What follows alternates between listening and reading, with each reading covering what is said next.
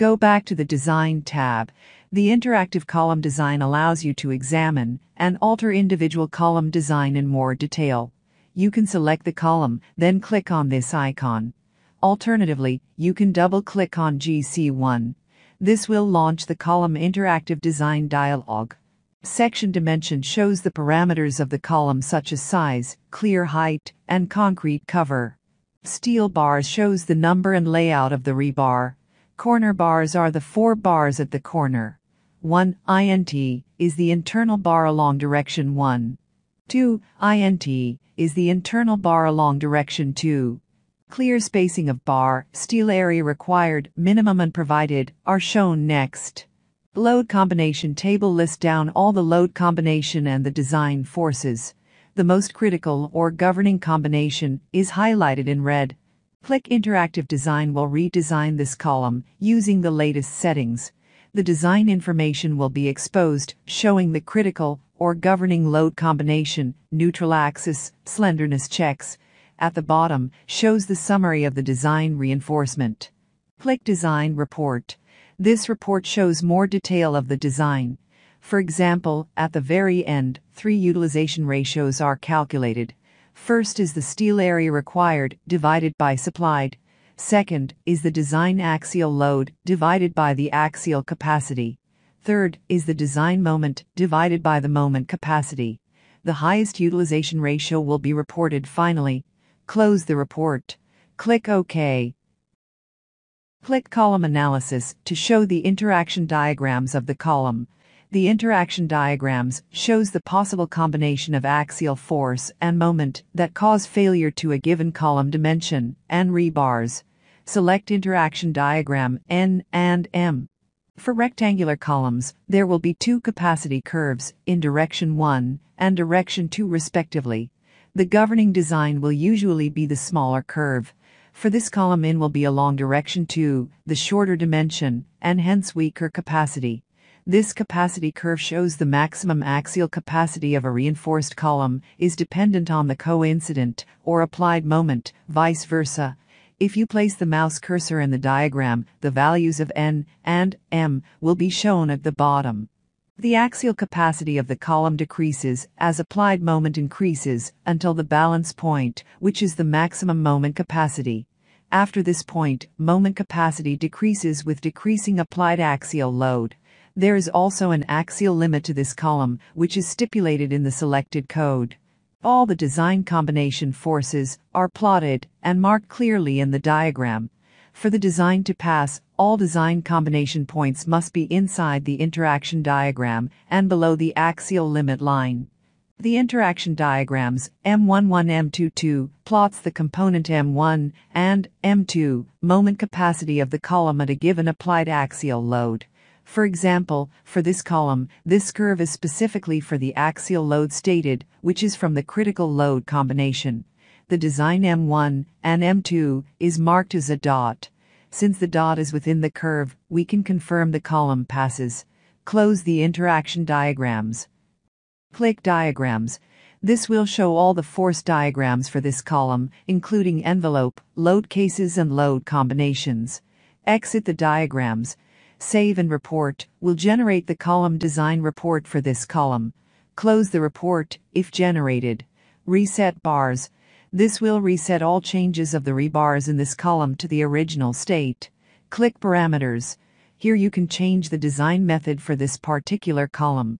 Currently, the default is bar layout optimization method, as set in the master column design settings. Click Cancel. Image maximum, minimum. Click to maximize the column diagram. Click again to restore to original.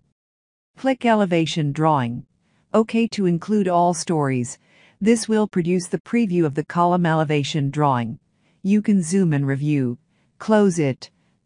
Go to Links tab. If you click on Link Patterns, you can change the link pattern of this particular column. Click Cancel without changing. Go to Shear Design tab. The summary of shear design is shown. If you wish to recheck the link design, click Calculate to refresh the design. If you wish to manually change the link design, click Edit it. Now you can overwrite the default design. However, if you do this, the program will no longer automatically redesign the shear lengths of this column. You are fully responsible to check the shear design yourself. The Slenderness tab shows the bracing conditions of the column, effective length factors, and additional moment due to slenderness. For this column, it is braced in both directions. The calculated effective lengths, beta, are less than 1. Hence additional moment is 0 or minimal. You can change the bracing condition manually. Untick both direction 1 braced and direction 2 braced. Since design assumption has changed, you must click Interactive Design to refresh the design. Notice that the unbraced condition of the column now results in effective lengths factors, beta more than 1, in both directions. Click OK. Go back to Slenderness tab to review. As the column is now slender, additional and higher slenderness moment is calculated and automatically added to the base design moment to become the final design. If you want to manually save either the bracing condition or beta factors, ensure to tick Edited.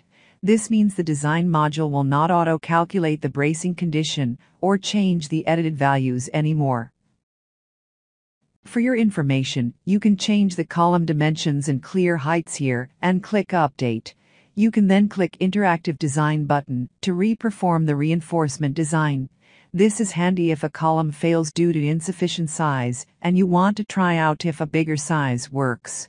However, due to the change in column size, the weight and stiffness of the model will change. Hence, you should rerun analysis to derive new design forces and recheck the column design to ensure the design is sufficient finally. The column design forces are automatically linked and updated to the latest analysis run. You can overwrite the column design forces manually using the user-defined combination function. To manually enter column design forces, select the first row of column design forces. To select more rows, you can hold down Control key. Let's just select the first row. Pick Select Marked Combination as user-defined. Click Yes to confirm. Click on Figures under N-axial load and enter figures for top and bottom. Example, 1000 top, press Enter then 1000 bottom. Then click on another cell to continue. Pick Select, Unselect All to ensure all the rows are selected. Click Interactive Design to update the design to user-defined forces. Click OK. Untick User-defined loads to auto-link back to analysis forces. You can manually fix the layout and number of rebars and let column design auto-select rebar size. Pick Parameters. Pick Fix Bar Layout Method. This option ensures that the number of bars will not change during redesign, only bar sizes will be changed to achieve a pass status. Input 2 for one internal, under Quantity column. Press Enter, or click on another cell to refresh. Notice the diagram now shows two numbers of internal horizontal bars on both sides. Pick Select, Unselect All to ensure all the design combination rows are selected. Click Interactive Design to redesign. The column will be redesigned to 8 number of bars as specified. Click OK to close. Click Cancel to exit and discard all changes for this column. Steel Standardization. This allows you to view and change the main rebars of the columns at the same location for all stories. First click the drop list to locate the column. Locate GC5, the circular column. Next you can change the rebar. Say change to 16 diameter for the first story. Click Save to save the change. Click Cancel to exit. The rebar for GC5 will be changed in the design screen. You can copy and paste bars easily to other columns. Select GC5. Click Copy Bars. A green equal sign will appear next to the columns having the same section shape and size. This means that you can paste the rebars to these marked columns. You can paste individually by selecting a column, say 2C5, and then click Paste Bars. The rebars will be pasted and the column will automatically be checked if it passes or fails. The utilization ratio will be updated accordingly. You can also paste all columns of the same size. Click Paste Bars to all. All marked columns of same section size will now have the same rebars. Filter. You can filter by store in member labels. To multiple select, hold down the Control key. Click OK. The columns and walls will be filtered by the selected criteria. This is very useful if you want to focus on certain elements only. If the model is very large, you may want to filter by stories to batch design columns progressively instead of all the columns in one go. Click Filter again.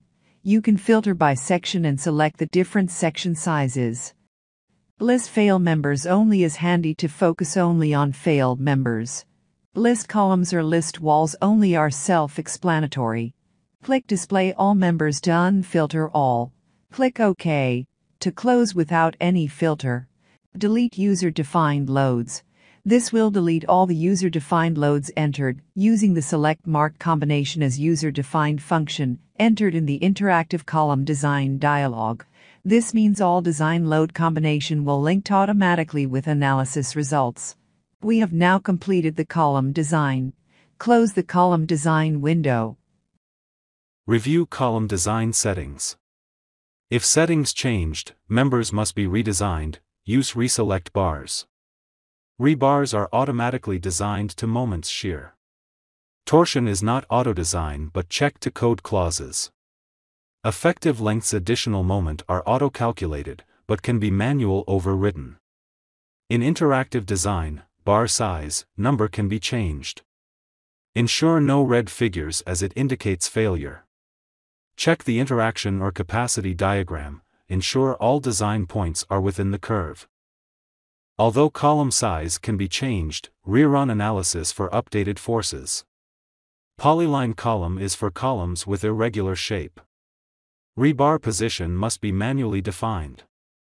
Rebar sizes will be auto-selected in design. Merged wall can to used example to form lift core. Rebar's number position must be manually defined. Rebar sizes will be auto-selected in design. For start, don't merge first but design as separate panels. If separate panels fails, it's unlikely the design will pass when merged. Good idea to design columns progressively as you build model. Manually input column forces to estimate feasible size using marked comb as user-defined. Use filter function to design in small batches, example by story.